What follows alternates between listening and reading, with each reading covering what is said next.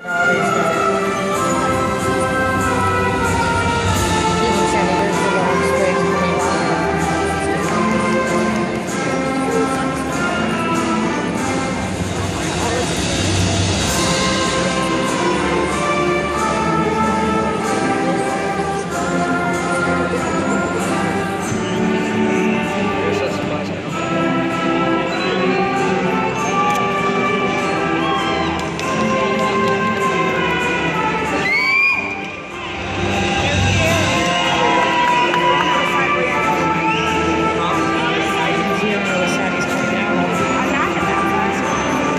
be the last one.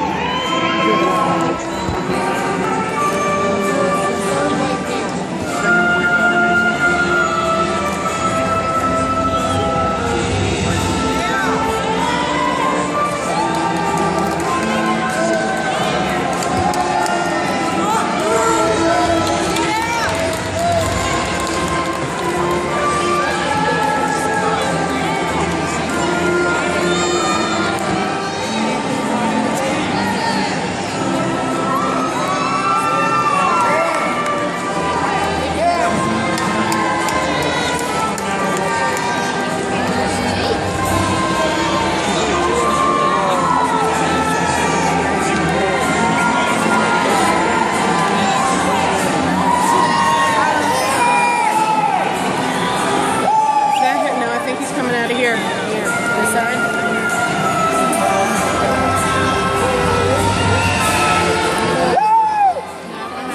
No, there he is, yeah.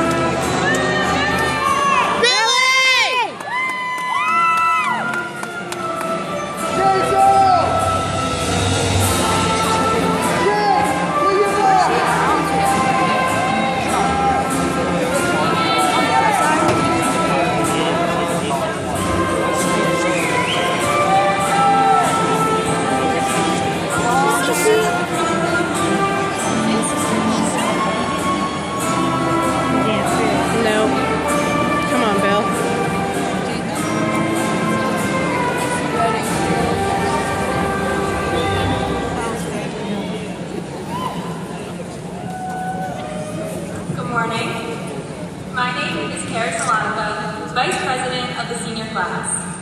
Welcome to the 2014 Commencement Exercises of Sparrows High School. I ask that out of consideration for this very special event, that all guests turn off cell phones and pages. At this time, I ask that all rise and join me in the Pledge of Allegiance and to remain standing for the singing of our national anthem.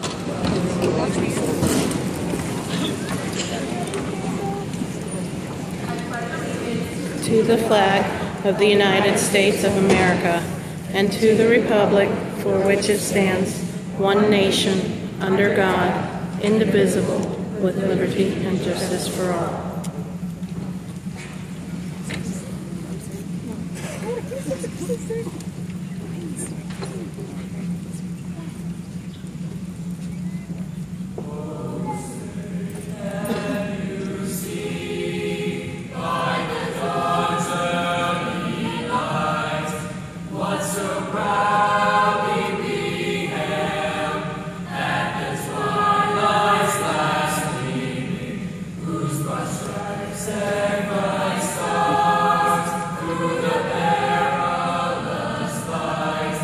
For the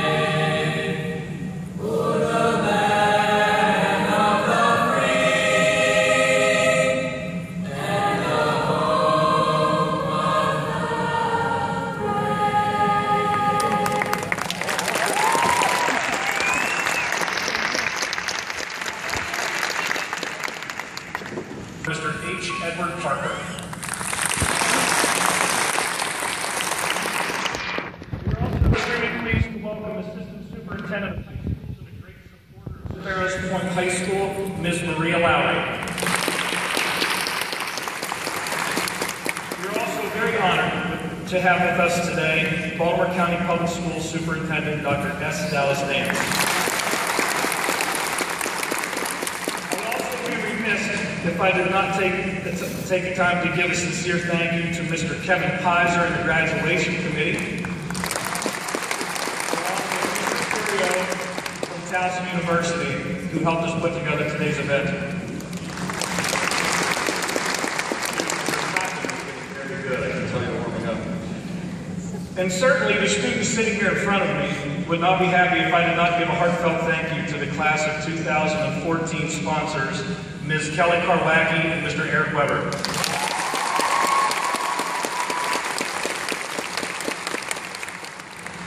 And finally, the group of individuals who make me look good, day in and day out, and work countless hours to ensure that your students are successful. Faculty of Sparrows Point, would you please stand and be recognized?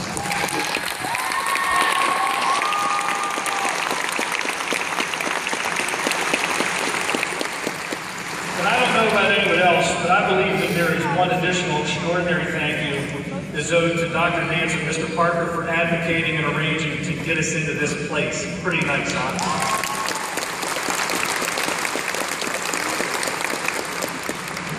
At the beginning of May, I had the pleasure of dining with Mr. Linger, Coach Emery, class of 2014 graduate Kelsey Baumgart and Chris Berg, and their parents at the McCormick Unsung Hero event in Hunt Valley. We were blessed that night to be able to hear the story of a young man by the name of Kyle Maynard. Kyle was a quadriplegic who lost his arms and legs when he was in the womb from a disorder called congenital amputation. His speech throughout the night went on to tell many stories of inspiration and of the pinnacles that he had literally reached.